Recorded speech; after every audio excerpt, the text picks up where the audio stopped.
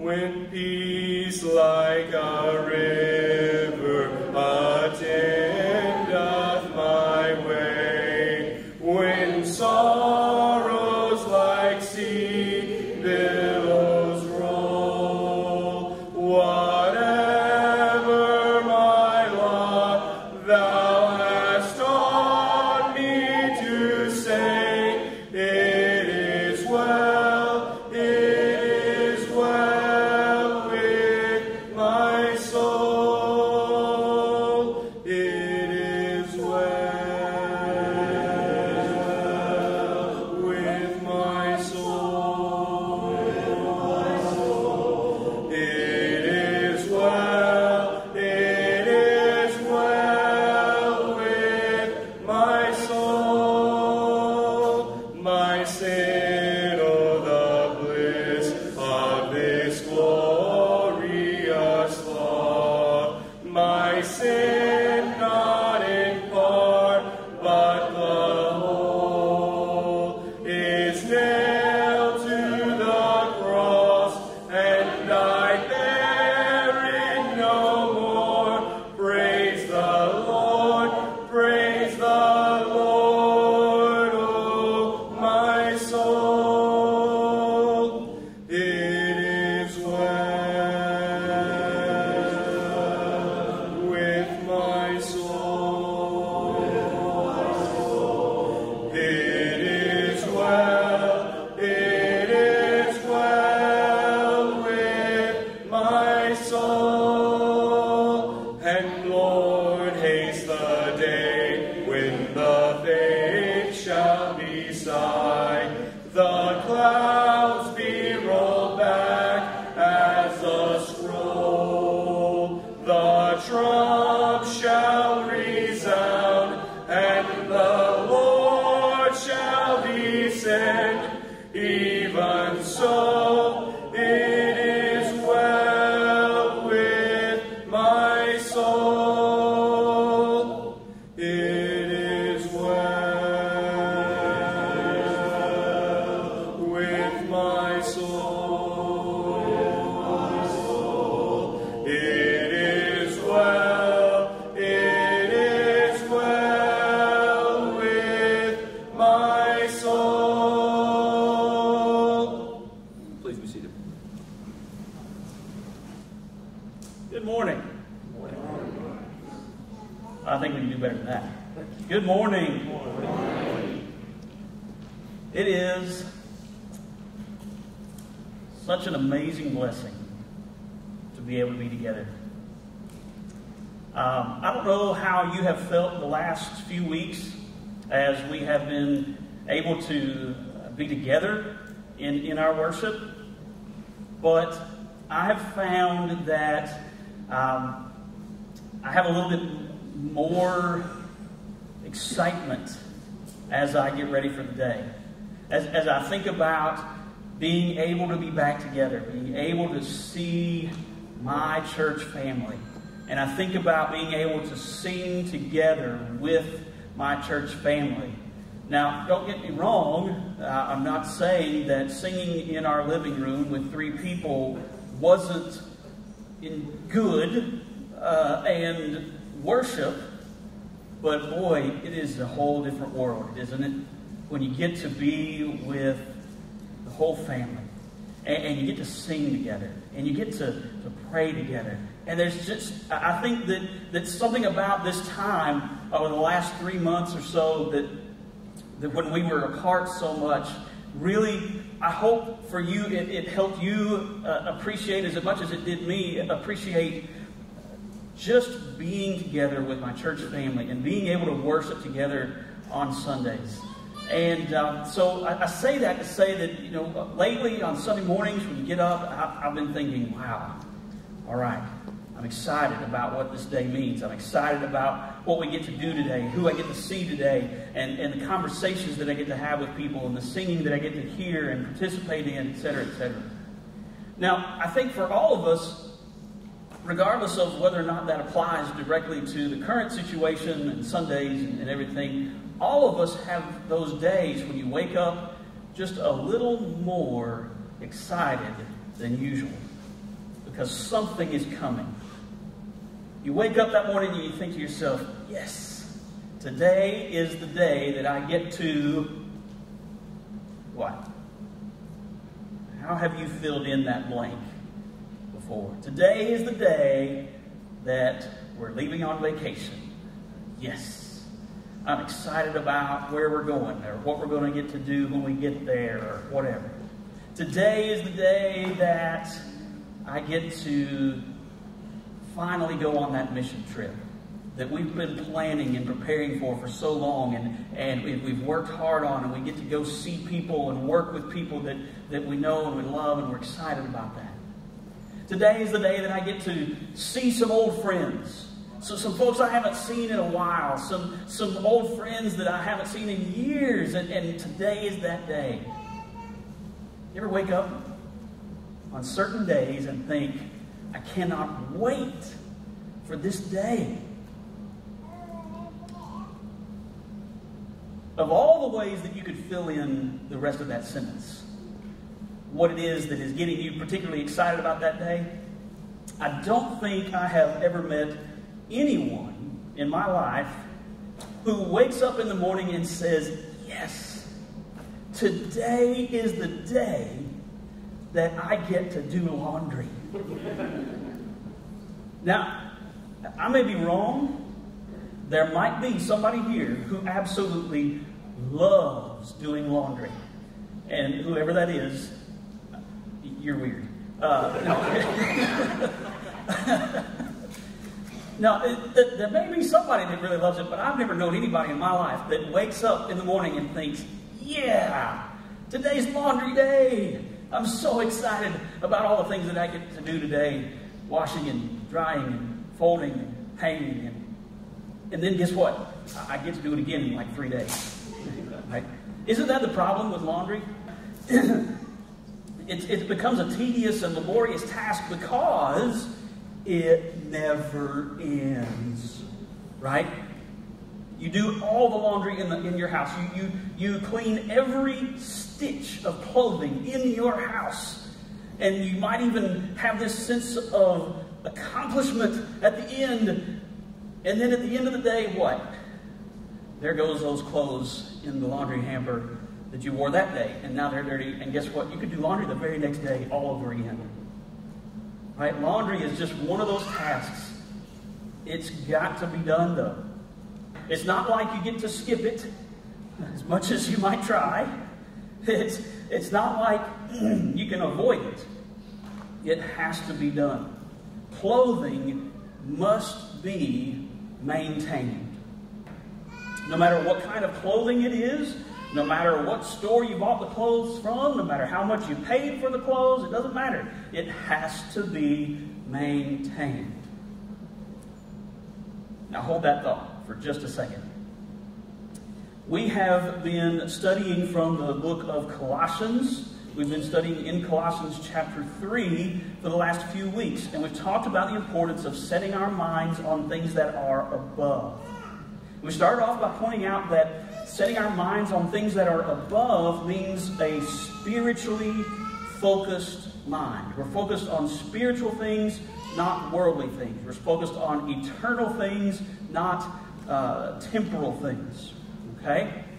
And then as we worked our way through Colossians chapter 3, we see that there's two sections in the last 2 weeks that we've covered. Paul talks first about the things that need to be put to death in our life.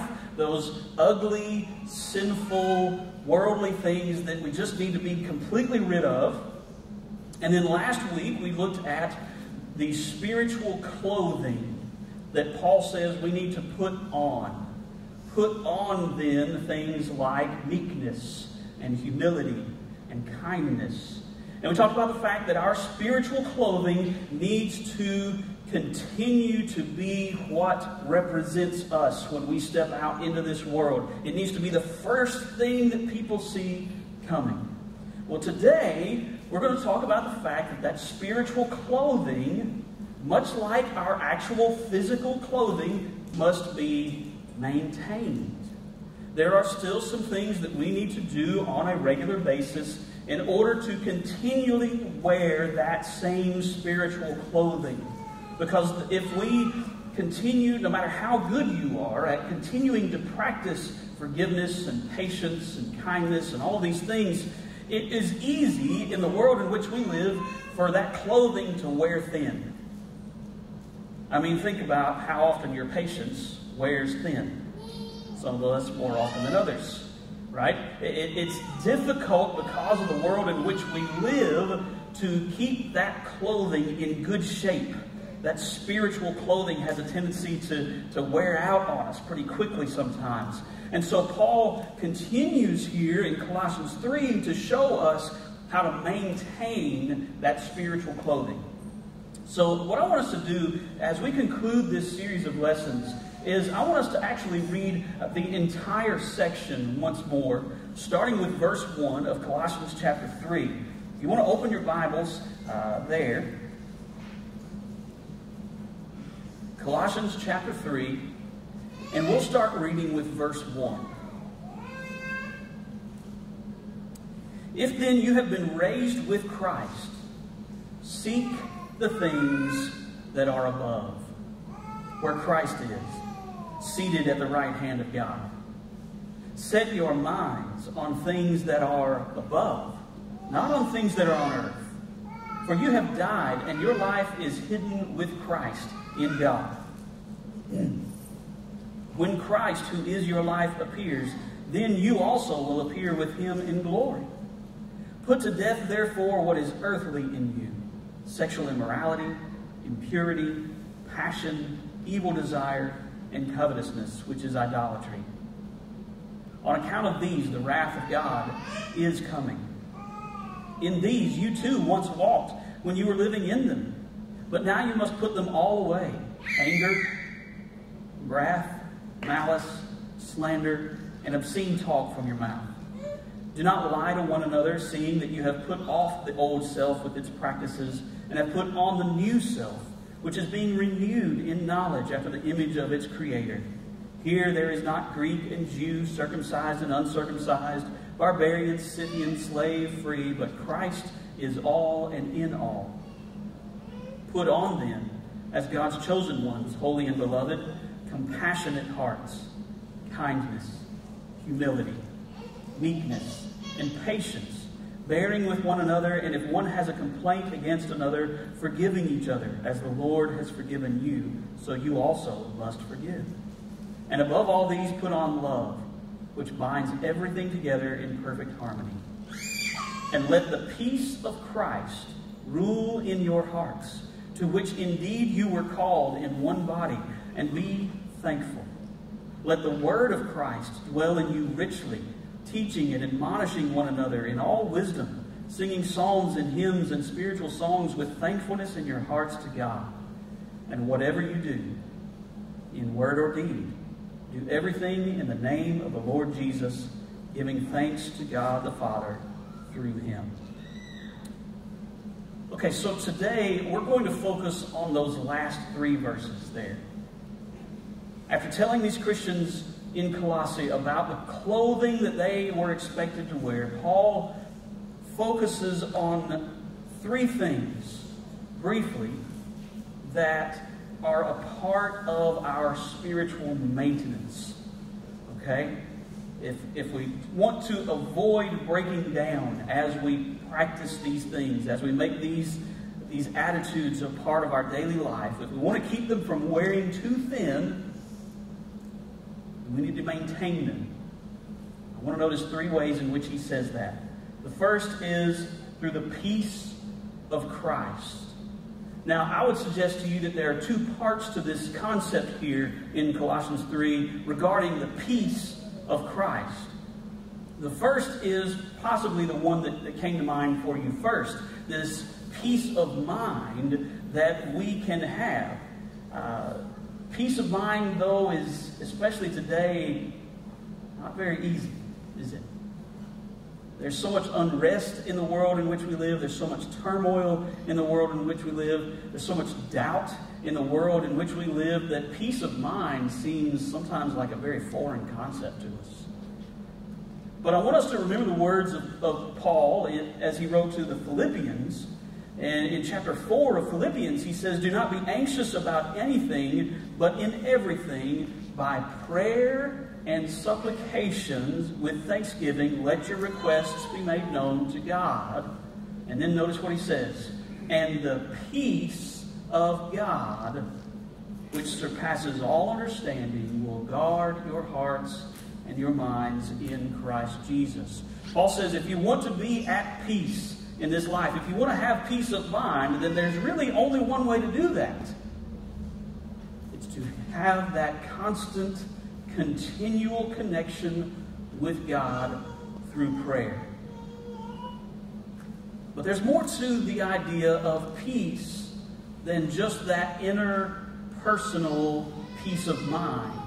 There's more to it than just a state of mind, because notice that Paul actually says, "Let the peace of Christ rule in your hearts." Now this is really important, because the word that Paul uses that is translated rule is a very unique word. In fact, this is the only time this word shows up in the entire New Testament. And so when you look at the way this word is used in some other ancient Greek texts, you find out that this word carries with it the idea of an arbitrator, of someone who is the last and final judge and authority. And so, I think if you think about what that means and you try to translate that a little bit into maybe some more modern ideas, what Paul kind of is saying here is we need to let the peace of Christ be our referee. Okay? You think about the referee or the umpire or whoever it is, whatever kind of official there is. Two teams are playing against each other, or two individuals are playing against each other, and there's this umpire, this referee, who is the final judge in authority. They have agreed to let this individual determine what's right and what's wrong, what's in or out, or ball or strike, or fair or unfair, or whatever, right? This is the meaning of that word that Paul uses here in Colossians chapter 3. So when making decisions in my life, no matter how big or small the decisions are, I need to let the peace of Christ decide for me whether or not that is the right decision. This needs to be the final authority in my decision making. Jesus said something similar when he tells his audience in Matthew chapter 5, remember that one of the Beatitudes is, "Blessed are the peacemakers, for they shall be called sons of God." So in order to maintain our spiritual clothing then, we need to let the peace of Christ be our decision maker. So before I post that comment or that image on social media, before I say the first thing that comes to mind in a conversation, before I hit send on that message to someone, I need to run it past my referee, my umpire, the peace of Christ. And I need to ask myself, is this something that is going to create peace or create strife? Is this something that is going to seek peace in my relationship with this person, or am I simply trying to win an argument? Am I trying to bridge gaps with people, or am I trying to prove how right I am and how wrong everybody else is? Let the peace of Christ rule in your hearts, Paul says.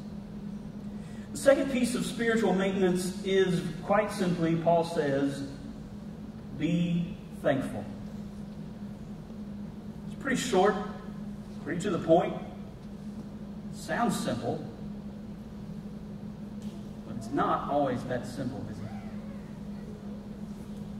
You might even look around the world today, you might even look at the things that you're dealing with in your life and wonder, how can I be thankful right now? Is it actually going to have any effect on me at all? Well, let me ask you this. If you are stressed more than usual lately, if you're worried more than usual lately, if you're fearful more than usual, depressed more than usual, angry more than usual, on and on and on, the kinds of emotions that are easily stirred in our current circumstances, if those emotions are taking over, I want you to ask yourself this morning, how much time have I spent lately being thankful for what God has given me? How much time have I spent lately considering how blessed I am by God? A friend of mine shared these comments on social media recently, and I thought it tied in very well to what we're talking about this morning, particularly the message of Colossians 3. Now, I don't really know who the original author is or who this happened to. It may be something somebody completely made up, okay? But this little story, I think, helps us understand the concept behind be thankful. I want you to listen with me as I read through this and just think about how this might apply to you. Sometimes I just want it to stop. The talk of COVID, protests, looting, brutality, on and on and on. I lose my way sometimes. I become convinced that this new normal is real life. But then I met an 87-year-old who talks of living through polio, diphtheria, Vietnam, protests, and yet he is still enchanted with life. He seemed surprised when I said that 2020 must be especially challenging for him. He said, "No, I learned a long time ago to not see the world through the printed headlines. I see the world through the people that surround me. I see the world with the realization that we love big.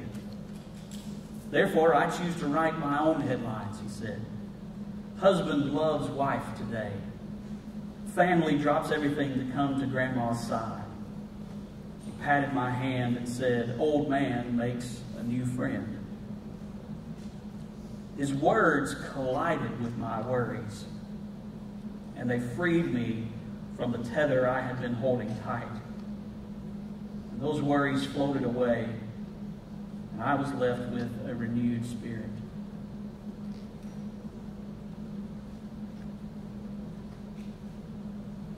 The ability for us to maintain our spiritual clothing very often lies in our ability to avoid being bogged down in all the troubles of this world.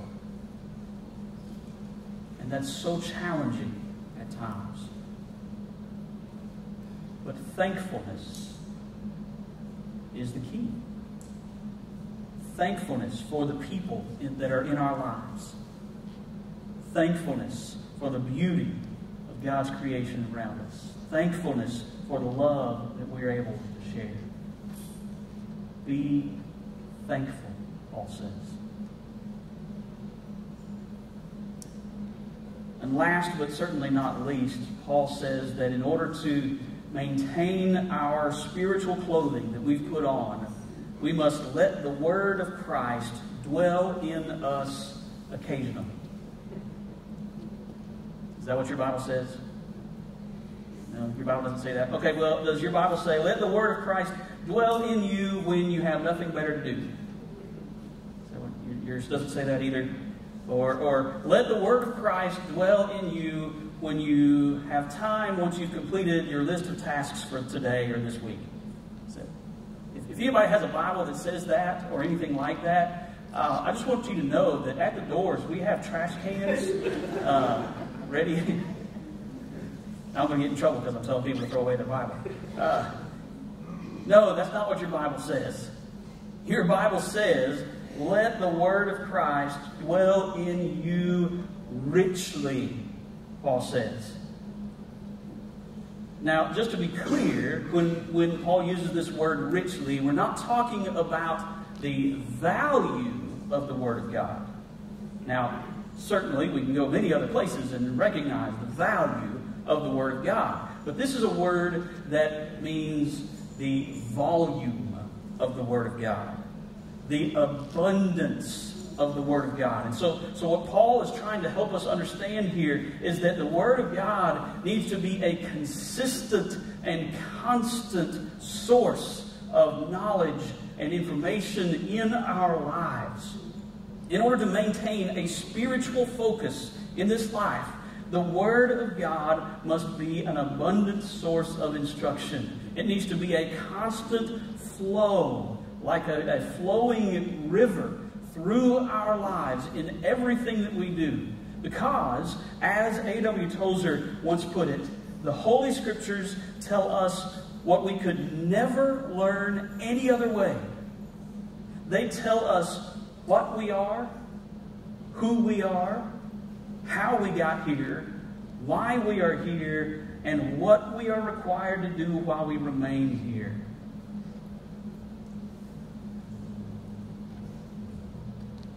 Let the word of Christ dwell in you richly, abundantly, throughout your life. If we want to maintain that spiritual clothing, and we want to keep it from wearing too thin, we need the Word of Christ. We need the Word of God to be an abundant resource in our lives, a constant flow of information in our lives. And we need to be thankful so that we don't get bogged down in all the worries of this life. We need to be thankful for all that God has given to us, and we need to be at peace and peacemakers in all that we do. We need to allow the peace of Christ to rule in our lives. That's the three things that are going to help us keep our minds set on things that are above, rather than focusing so much on the turmoil of this world. And I hope this morning that you can look at Colossians 3 and you can look at the things that Paul says here, and you can say with confidence that, yes, I am living a life that is focused on things that are above. And you can with confidence say, yes, I have spent some time this week engaged with the Word of God and allowing it to inform me. And I have spent time being thankful with God.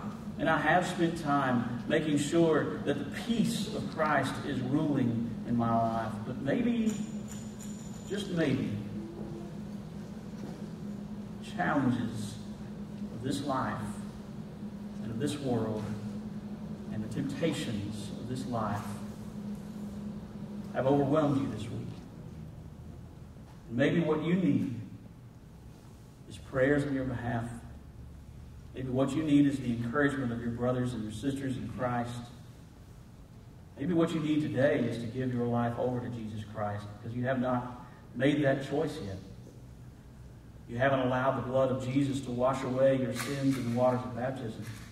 You haven't repented of the sins in your life. You haven't confessed the name of Jesus Christ as your Lord and Savior. Whatever it is that you're dealing with this week, whatever challenges you're facing,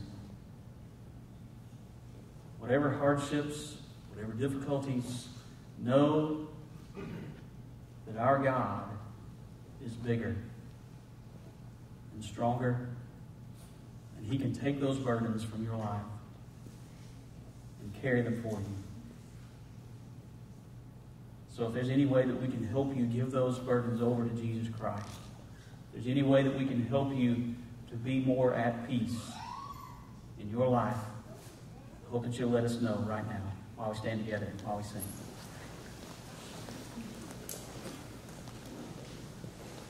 Softly and tenderly Jesus is calling, calling for you and for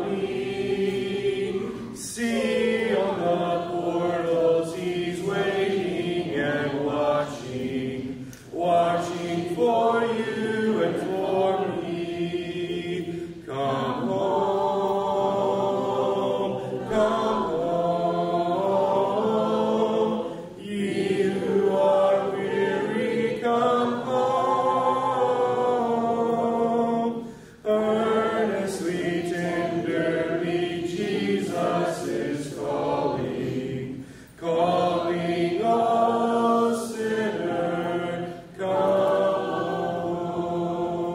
Why should we tarry when Jesus is pleading, pleading for you and for me? Why should we linger and heed not his mercies, mercies for you and for me? Come home, come home. Ye who are weary, come home. Earnestly, tenderly, Jesus is calling, calling all sinner, come home. Oh, for the wonderful love he has promised, promised for you and for me. Though we have sinned, he has mercy and pardon, pardon for you and for me. Come home, come home. Ye who are weary, come home. Earnestly, tenderly, Jesus is calling, calling all sinner, come home. Please be seated. We'll sing this song to prepare our minds for the Lord's Supper. Your only Son, no sin to hide, but you have sent him from your side to walk upon this guilty sod and to become the Lamb of God. O Lamb of God, sweet Lamb of God, I love the holy Lamb of God. Oh, wash me in his precious blood, my Jesus Christ, the Lamb of God. Your gift of love they crucified, they laughed and scorned him as he died. The humble King they named a fraud and sacrificed the Lamb of God. O Lamb of God, sweet Lamb of God, I love the holy Lamb of God. Oh, wash me in his precious blood, my Jesus Christ, the Lamb of God. I was so lost, I should have died, but you have brought me to your side, to be led by your staff and rod, and to be called the Lamb of God. O Lamb of God, sweet Lamb of God, I love the holy Lamb of God. Oh, wash me in his precious blood, my Jesus Christ, the Lamb of God. Let's all bow as we partake of the bread. Our dear Heavenly Father, we thank you for your Son and his sacrifice on the cross. right now we're going to take this bread, which represents his body that was broken. I can't imagine the pain that he went through. We're just so thankful that he did for us. It's in his name we pray. Amen.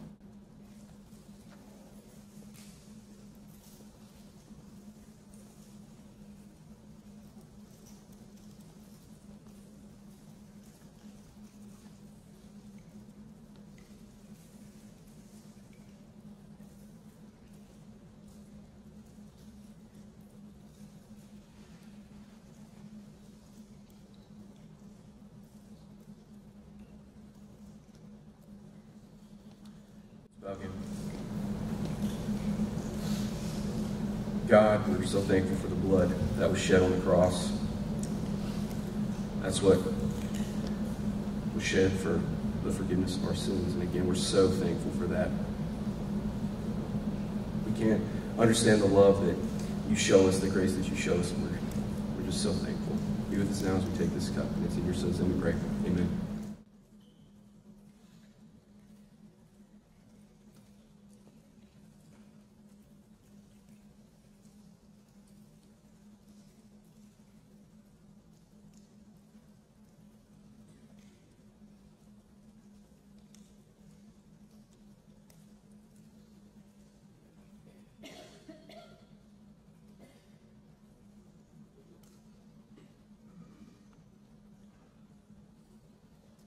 I'd like to remind you that the Bibles are set up in the back. If you want to leave a verse for Tate and Laney, they would really appreciate it. That's one thing Laney has continued to ask for. If you see the things on Facebook for the t-shirts, if you want to share it, that would be great. We're trying to get people to help out Big Reading. We've got one more song, so if you will stand, we'll sing this, and then we'll be dismissed in prayer. Over all the earth you reign on high, every mountain stream, every sunset sky. But my one request, Lord, my only aim, is that you reign in me again. Lord, reign in me, reign in your power over all my dreams. In my darkest hour you are the Lord of all I am. So won't you reign in me again, over every thought, over every word. May my life reflect the beauty of my Lord, 'cause you mean more to me than any earthly thing. So won't you reign in me again, Lord, reign in me, reign in your power over all my dreams. In my darkest hour you are the Lord of all I am. So won't you reign in me again, Lord, reign in me, reign in your power over all my dreams. In my darkest hour you are the Lord of all I am. So won't you reign in me again, you are the Lord of all I am. So won't you reign in me again.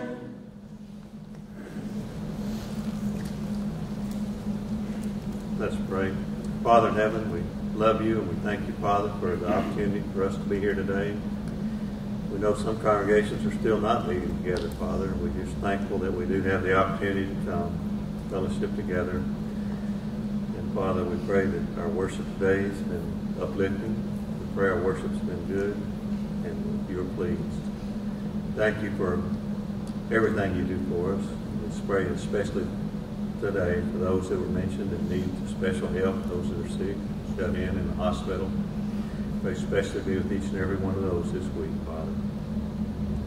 Thank you for the rain we had today, and thank you, Father, for the opportunities you give us to go about and serve you throughout the week. And pray that you'll be with us this week and help us to glorify you in everything we say and do. In your Son's blessed name we pray.